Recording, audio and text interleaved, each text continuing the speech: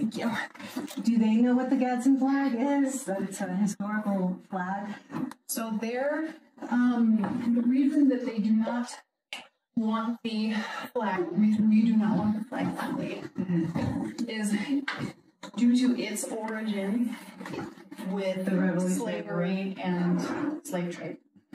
That is what was, that's the reasoning behind the office. The Gadsden flag. The Don't Tread on Me. Okay. Which is the Gadsden flag. Okay, so he's what's gonna happen if he doesn't take it off? He is able to go. I was actually just telling him, like, I was upset that he was missing so much school. I'm like, so I asked him, can he just take his stuff out of his bag and go back to class? Like, I just want him to go back to class. The bag can't go back. It's got a patch on it because we can't have that in and around other kids. So that's what I was trying to, and then he said you were close. So I was like, oh, okay. Yeah, it has nothing to do with slavery. That's like the Revolutionary War patch that was displayed when they were fighting the British. Like, that's the revolution. Maybe you're thinking of like the Confederate flag. Okay, I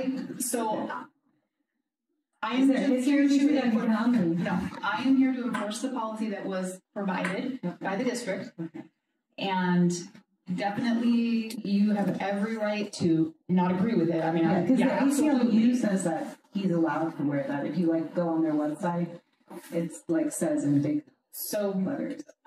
All I'm saying is that unless there's like a ban on patches, period, like if you said there's no patches allowed in the school, you cannot display what you think or anything like that, or what cheer or anything like that. I think it's like one-sided, you know, because you allow some patches but not other patches. Kids have patches like their names and like the American flag and backpacks. Yeah. That was like flown during the revolution with, I just don't understand that at all. So what I can do, and if you go onto the ACLU website, let's talk to someone. I can have you speak to Jeff Yoakum again, and then he can refer you to our person at the district. Okay.